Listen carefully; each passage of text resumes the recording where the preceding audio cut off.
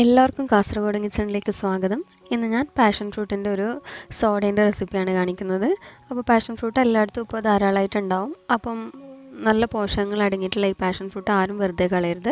ഇതുപോലെ എന്തെങ്കിലുമൊക്കെ ഉണ്ടാക്കി കഴിക്കണം. അപ്പോൾ നമുക്ക് എങ്ങനെയാണ് ഉണ്ടാക്കുന്നതെന്ന് നോക്കാം. അപ്പോൾ ഞാൻ നന്നായിട്ട് പഴുത്ത 4 പാഷൻ ഫ്രൂട്ട് എടുത്തിട്ടുണ്ട്. അപ്പോൾ 2 ഗ്ലാസ് സോഡയാണ് ഞാൻ ഉണ്ടാക്കുന്നത്. അപ്പോൾ ആദ്യം ഇതുപോലെ ഒരു വശത്തായിട്ട് ഇതുപോലെ കട്ട് ചെയ്തെടുക്കണം. അതിനുശേഷം ഒരു സ്പൂൺ ഉപയോഗിച്ച് ഈ പാഷൻ ഫ്രൂട്ടിൻ്റെ പൾപ്പ് നമുക്ക് മറ്റൊരു പാത്രത്തിലേക്ക് മാറ്റാം.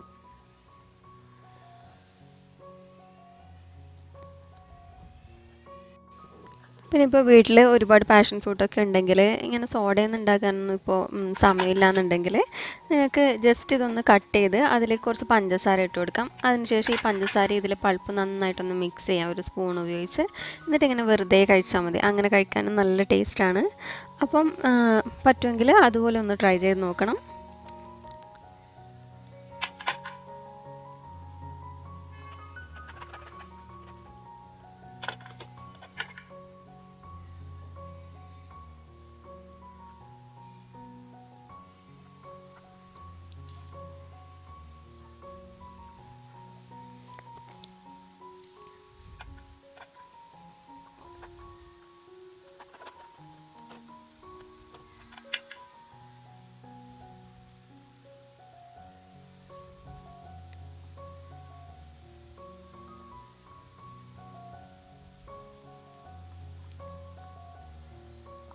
അപ്പോൾ ഞാൻ എല്ലാ പഴത്തിൻ്റെയും പൾപ്പ് ഇതുപോലെ വേർതിരിച്ചെടുത്തിട്ടുണ്ട്. ഇനി നമുക്ക് ഇതൊന്ന് ജ്യൂസാക്കി എടുക്കണം. അപ്പോൾ ഞാനൊരു ജ്യൂസറിലോട്ട് ഇതുപോലെ ഇതിൻ്റെ പൾപ്പ് ചേർത്തിട്ടുണ്ട്. ഇനി നമുക്ക് വേണ്ടത് ഒരു ചെറിയ കാന്താരി മുളക്, അത് ഇതിലേക്ക് ചേർത്ത് കൊടുക്കാം. പിന്നെ വേണ്ടത് പഞ്ചസാര. ഞാനൊരു 3 ടേബിൾ സ്പൂൺ പഞ്ചസാര ചേർത്തിട്ടുണ്ട്. ഇനി ഇത് നമുക്ക് നന്നായിട്ടൊന്ന് അരച്ചെടുക്കണം.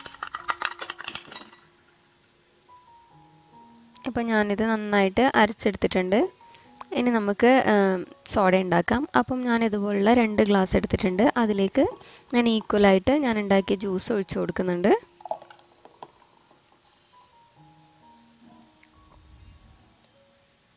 ഇനി നമുക്ക് ഇതിന് മുകളിലായിട്ട് നന്നായിട്ട് തണുത്ത സോഡ ഒഴിച്ചു കൊടുക്കാം.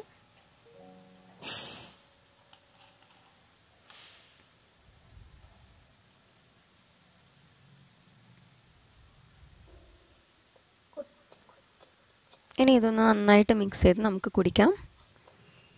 അപ്പം ഈ പാഷൻ ഫ്രൂട്ടിൻ്റെ സോഡ എല്ലാവർക്കും ഇഷ്ടമായിട്ടുണ്ടാവും ഞാൻ വിചാരിക്കുന്നു. ഒരു പ്രാവശ്യമെങ്കിലും നിങ്ങളൊന്ന് ട്രൈ ചെയ്ത് നോക്കണം. എന്തായാലും ഇഷ്ടപ്പെടും. അപ്പോൾ നിങ്ങൾക്ക് ഈ റെസിപ്പി ഇഷ്ടമായിട്ടുണ്ടെങ്കിൽ ലൈക്ക് ചെയ്യാനും ഷെയർ ചെയ്യാനും ചാനൽ സബ്സ്ക്രൈബ് ചെയ്യാനും മറക്കരുത്. പിന്നെ നിങ്ങളുടെ അഭിപ്രായങ്ങളും നിർദ്ദേശങ്ങളും എല്ലാം എന്നെ കമൻസിലൂടെ അറിയിക്കണം. താങ്ക്